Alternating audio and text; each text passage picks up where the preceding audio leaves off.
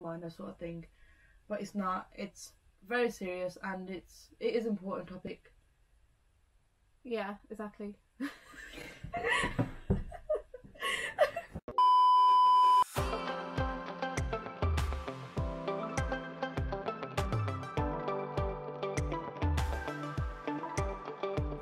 Hi guys, and welcome back to the Anne and Sal Show.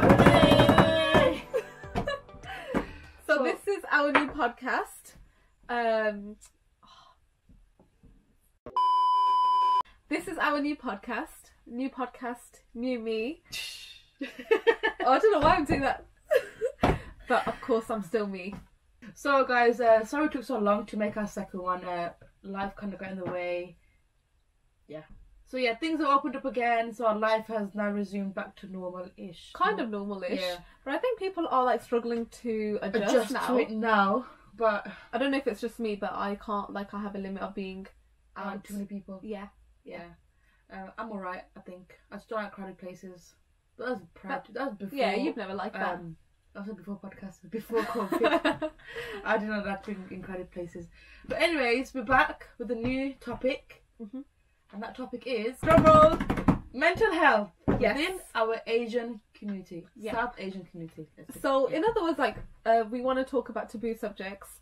However, we're touching upon mental health this week. Just because we know that it's not talked about at all, and how it's seen as a taboo. Really, no one really talks about it. Yeah, so it's not really spoken about within our community, or it's kind of like brushed away under basically, like, yeah, it's nothing is minor sort of thing. But it's not. It's very serious and it is important topic. So okay, let's get straight into it then. Yeah. What is mental health to you? Like, what does it mean to you? Okay, let's start again. If I say mental health, what comes to your mind? Straight away, like, if instantly I'm thinking, you know, people who just basically suffer from depression, so that's a form of mental health.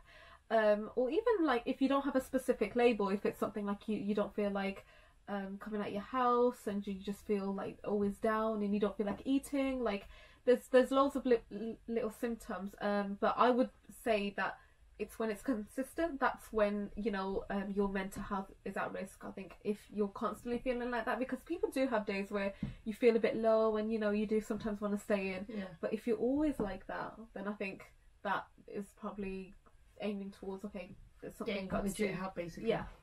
Yeah, I think that's basically it. But there's loads. I mean, there's so many different forms of mental health, but straight away that's what comes into my head, because you know how common that is in South Asia. For me, if you said mental health, to me, what comes to mind is obviously depression, feeling low all the time, no energy to do anything, always feeling negative towards anything. For example, going out on if I go out, this is gonna happen. Like, always having a negative energy towards things. I feel like that is a massive, like, for me anyway, it's a massive indicator of mental health or depression sort of thing, or not having the drive to do anything. And that's from that. And like anxiety, panic attack. I feel like that's all part of mental health. That's what comes to mind when I think about mental health. Guys, so after doing some research, mental health is 3 main factors: our social well-being, our psychological emotion, and our emotional feelings. So the actual definition of mental health is your social, emotional, mental well-being, which actually determines your behaviour and how you handle stress. Yeah, and it also, like, it can affect your behaviour. It can affect your behaviour, the way your thinking process. It can literally affect your whole life. Like, it can change as a whole person. Absolutely. And it's also how, like, you cope with stress as well. Like, I feel like not many people can cope with stress. I mean, people have different ways of coping with it. Like, I don't know. For me, for example, like, I think it's kind of the mindset that you have towards it. Like, for example, I mean, everyone stresses about everything, but I'm thinking you are gonna just get over it one day. You're gonna be able to go through and actually get through the hurdle that you've got going on at the moment. So that's basically the way I think of it. But other people might, like, need to, for example, go professional help, or spiritual help. There's different levels of stress and different levels of depression and anxiety people go through. Alhamdulillah, I don't think we have it that bad. I don't think so. No, like everyone obviously has Everyone different has forms of lives, mental health. exactly. But like, Everyone's life is different as well. I guess like, do you think you have any signs or forms of mental health, or have you had anything like that? What? So 2020 November. So when we got out of lockdown, we had a bit of freedom, and then Bojo decided to go back into lockdown.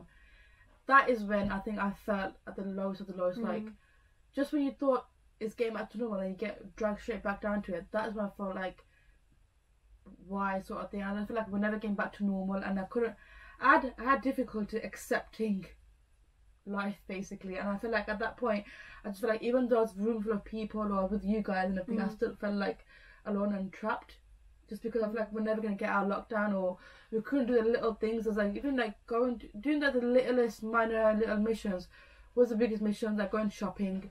Do you know how much of a mission that was? Something as simple as that. Like, we used to enjoy just going on errands, but like something as simple as that, you're probably thinking it was the biggest problem ever. So it's go. like everything became an inconvenience basically, and just like, I don't know, like I can't explain it. But at the time I couldn't speak about it. Like, at the time, if you see me, you would never think I was down. You know what? No one would realise. Yeah, and that's the thing. How many people do we walk past on a daily basis? Like, how do we know what they're going through? And you don't know what people are going through. And like, that's what I mean. Like, during that time, nobody knew what I was going through. And again, everyone's different. I wouldn't want to show how I'm feeling, but I cope with it by talking about it after. So for example, so I went to that in November, and I think I told you guys in like January. Yeah. Like, I think months later. But that's just your coping mechanism. That's where that's what I do. I can't talk about at that point. It doesn't come out my mouth. Basically, I can't physically say. I feel like saying it out loud. I don't know what it is.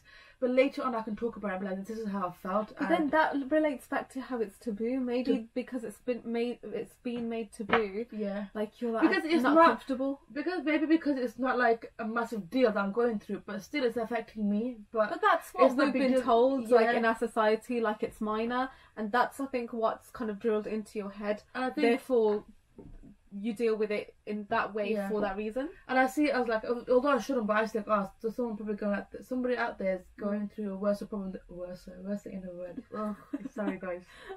A worse problem than me, and I'm there crying about lockdown, where somebody else could be like, literally fighting for their life, or you know what I mean, something like that. But again, you shouldn't compare your problems with anybody's problems. Everyone has. It doesn't mean you're not suffering just because your problem might seem like less than someone else's. It doesn't mean like you're still suffering. Exactly. And like the way I coped with it at the time was, I literally, like, for me personally, is I prayed. I literally went to the prayer mat and I let it all out, and I felt so relieved and so like, that's when like I just felt like that was my way of letting it all out. Yeah. But not to people, if that makes sense. Yeah, I think you need to kind of like think of a way for those who have recognised, okay, I think there's something wrong with me. I think that's the very first step to actually realise, okay, like, recognise your problem, recognise your point, I'm feeling like this consistently, something's not right. Because like workplaces now, for example, they teach you, they have like a whole module on mental health when you first start. They have a whole team now, like the support and stuff, which is exactly amazing. Like they basically say these are the signs. So if your colleagues, for example, are showing these signs, then please report it, and it should be like that on a day-to-day basis. Like if you think that someone's acting a bit funny and it's been quite consistent, it's something you should definitely like be like, okay, is everything all right? Like, just check up on them, basically. Definitely. So that's what I think that's some of the like downest of the most recent one. Anyway, I'm going too deep in my past. Be here all day.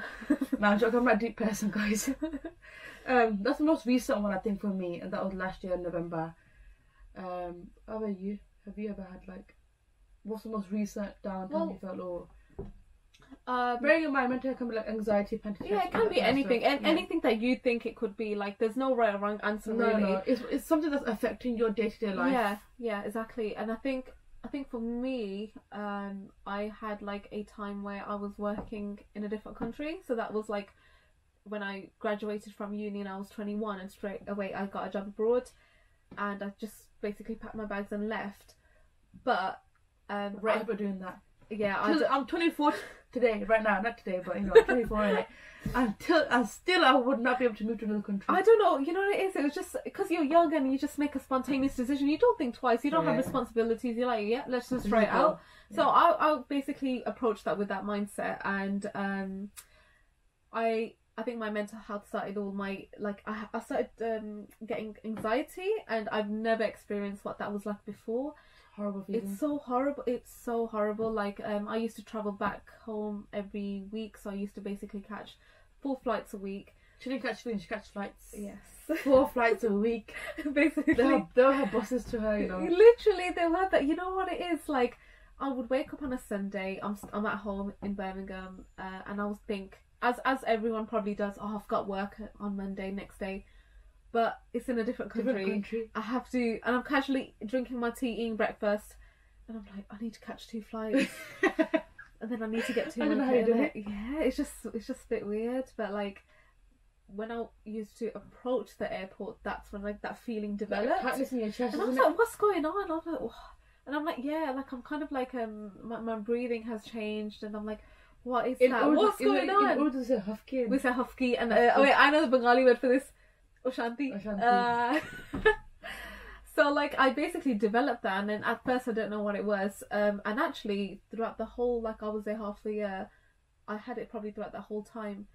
It never really got better, but I didn't know what it was. I was just like, what is this feeling? But then I didn't read much into it, but I started losing weight and everything. Like, it really affected my physical health as well. I think if I actually recognised it sooner, it would have got to that. Yeah. So basically, that's probably the one experience that I've had where I'm like, I can say, yeah, at that point, my mental health was affected. So like, obviously for you it was work. So work affected you, and then you did leave it because I did. Yeah. It was health over wealth, basically. Yeah. And after you felt much better. Yeah, alhamdulillah. Like I literally, that feeling went straight away. So then I knew that that's what was holding me back.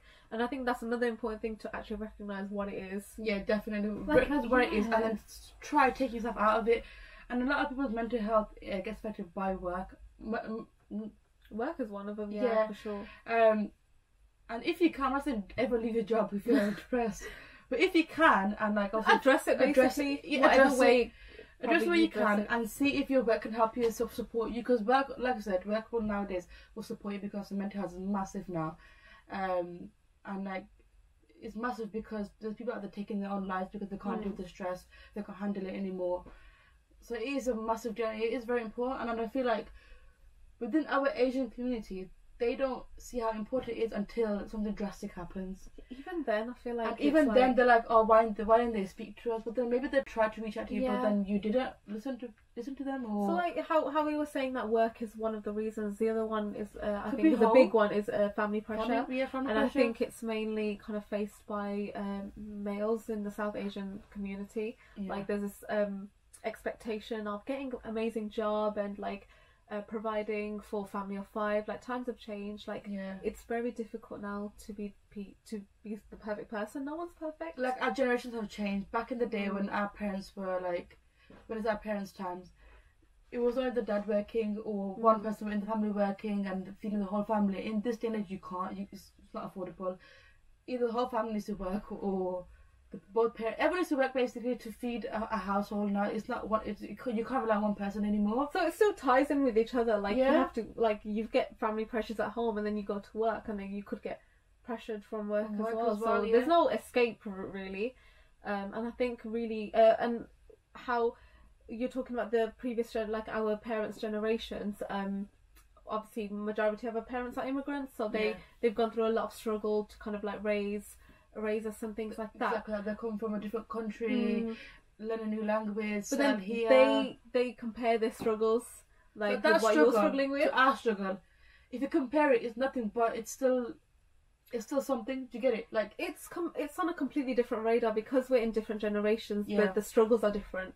Doesn't mean that their struggles were like meant more or like you should just get over it. Of course it was hard, but they can't say, oh look, because we've been through, you can get through this. That's the way they see us. Yeah, because they didn't have the struggle of like the finance, like, the finance side of things. They didn't have that struggle that the whole family needs to work. How are we going to get jobs? How are we going to pay for things?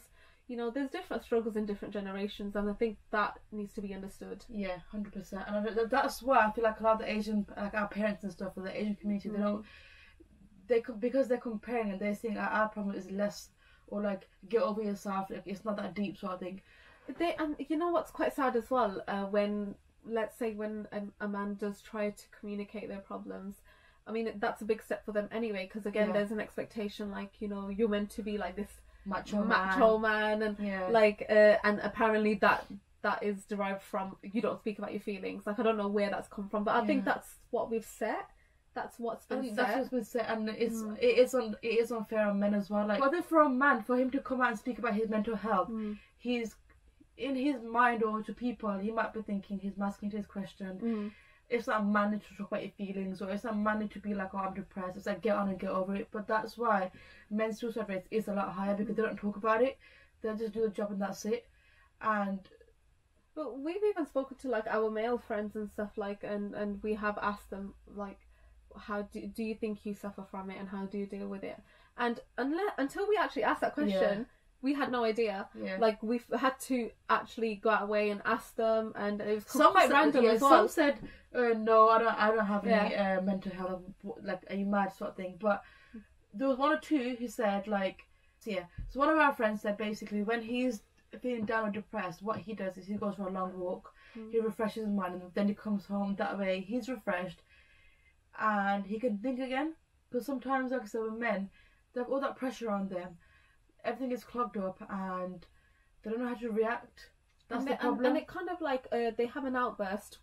It could be, you know, the outburst can go the wrong way. Exactly. Like, they could resort to things like drugs and alcohol, and kind of letting out on their family or anger. Do you know what I mean? Yeah, like, it can lead, for a man, it can lead many other ways.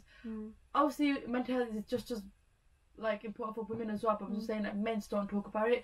And working within the NHS, honestly, God, like, seeing how many men come in for suicidal thoughts or OD or like because of mental health, it's crazy. I didn't realize how big it was up until I worked with the NHS. And like, if you hadn't told me, I would have not. Honestly, had any idea. And a lot of South Asian, like, a lot of men from the South Asian community come into NHS, come into like hospitals and stuff because of mental health, and they're feeling depressed, or they want to like kill themselves, like that. It's big. That's what I'm gonna say. You know, the fact is that they've still gone to the hospital and they've asked for help. Like, that is a big step in itself. Exactly. And honestly, God, like, I rate the people coming out, because, like I said, for men, it's the whole like ego and masculinity. They want to brush it up, like, nah, I don't. There's nothing wrong with me. But the fact that they came out and they got the help that they needed, and they got referred to the right people, and you know, and I'm glad they did come. And I just feel like a lot of men nowadays don't just trap it in for themselves, basically, and they keep it to themselves when they shouldn't. There's no need to. Like, doesn't make you any less of a man. I just think our society really needs to be educated a bit more, and really it should kind of come from someone who's on their level. Like, for example, to educate our parents, it should ideally be someone like on their level, because then they're more likely to listen. Like, you know, the Asian dramas and TVs they watch, rather than having some like in-law problems and stuff, have like a show about like mental health and stuff. Yeah, that's actually a good idea. Literally, they have a show Star Plus or that promotes Colour TV. Like, come on, man, now what you got playing that? That's a sick idea. Can you imagine, like, every drama on those channels is about an evil sister who wants the brother-in-law, or mother-in-law wants to kill the daughter-in-law, some crap like that, like bullshit. And I'm just saying, if that shit happened in real life, all of their mental health would have been gone, finished. Do you know what I mean? So I think for our parents, I think something like that needs to be like, would be ideal. And then for us, there's so much on social media. I think social media has helped a lot. There's so much now. Like, I think you've got Mental Health Awareness Week. You've got celebrities talking about mental health and stuff, which is obviously wicked as well, like spreading awareness and stuff. So luckily for us, we've got social media. We've got our friends and you know, stuff like that. But it's just a step, taking that step to actually be like, oh, I think there's something wrong. Like, you know, acknowledging the fact that you've got something wrong with you. Yeah, that's the first step. Taking the step that you need to take. There's loads of professional help. Maybe you might need professional help, but you might want to just lead to your spiritual way, or even like just someone, just again your friends. Or sometimes I think people don't even want advice; they just want someone to listen and talk to. That's it. Yeah. Or like, if you can't, like I said, for myself, I couldn't express myself at the time. For me, I prayed, or other people could be writing in a diary, or making video diaries, a vlog. Vlog is a video. Hey guys, this is my vlog of my mental health today. This is how whatever helps. Yeah, whatever helps. Even talking in front of a mirror, writing it down, do some colouring. I don't colouring books. I love that actually. I love the kids ones. It's more like easy and then like gotta focus. So yeah, there's loads out there now, and like there's loads of like free services on the NHS website. You can always go look at that. You're not alone in this. We are with you. We are with you. The Alan Sarah we with could you. be acne aunts. I would love to do that. Oh, I'd love to do. Guys, You know where we are. If you got any problems? I don't know if this exists already. I've literally just thought of this now. So there should be like a forum where people can anonymously post. there's the- loads of forums here. There are There's there. Yeah, loads. there must be loads. There's gossip forums. There's like No, I mean for mental health. yeah. You That's just what I want want, the- guys. You just want to gossip. You just want the juice. Like I said, try speaking to your family, your parents, and like try and make them understand. Put yourself first. Put yourself first. Put yourself wait, first. hold on. Happiness lies within yourself and not with somebody else. Mic drop. Write that down. No, I 100% believe that, right? If you're not happy within yourself, you're never gonna be happy in life, and never ever look for happiness in somebody else as well. If you don't have happiness within yourself, then you can't make other people happy. That's No. the way I see it. Like, Yeah. how are you going to, in every aspect of your life, whether you go to work, at home, everything's just going to be affected. Yeah, So find that 100%. within yourself. Self. And always, be kind to yourself. Love yourself, and don't put pressure on yourself. Like life will go at its own pace, and just take it easy. Just don't pressure yourself. That's what I realized. Like whenever I go through anything like stressful in my life, for example, today I'm like, oh, okay, let me go back into uni time. For example, I had an essay to do. It's an essay, an assignment's essay. It's been that long, and I had some work to do, right? I had some work to do, and I just didn't know what I was doing, and I couldn't get the help, and no one's helping me basically, right? And I felt like suffocated because no one's helping me, and the deadline's creeping up. And then I don't think I cried, but I felt sad. And I said to myself, why am I beating myself up about this? In a month's time, I'm gonna forget about this day. And I did, and guess what? I passed that essay as well. I didn't get the best grade, but I passed. Okay, so you know how we were promoting, love yourself and everything. What do you do to love myself? yourself? Okay. Self-care. For me, it's self-care. So whenever I'm feeling like crap or I feel like I've worked too much, I do work, guys. What do you do, like, to make For yourself me, feel what better? I do is literally I'll have a date in, Yeah. like stay at home, have a hot bath with my Lush bath bomb, and just literally just be by myself. Yeah. Spend time with yourself. Spend time with myself.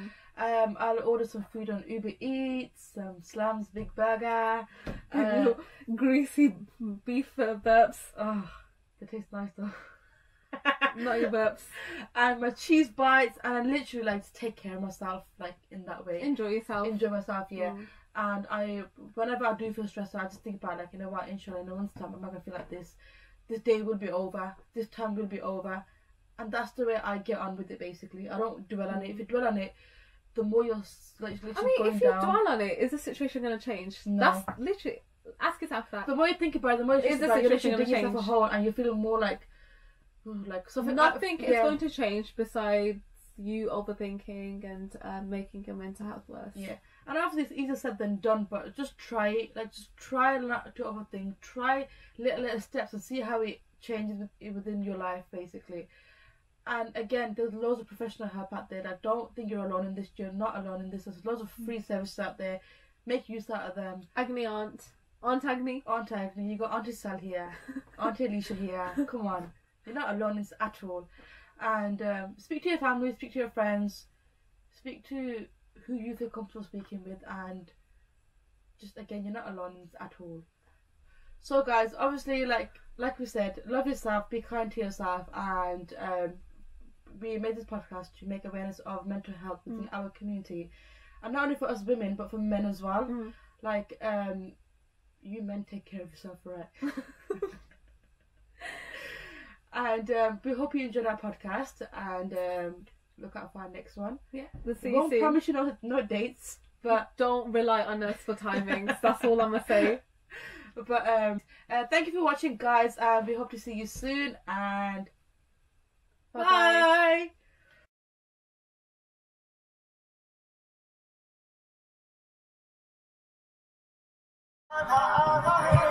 मेरे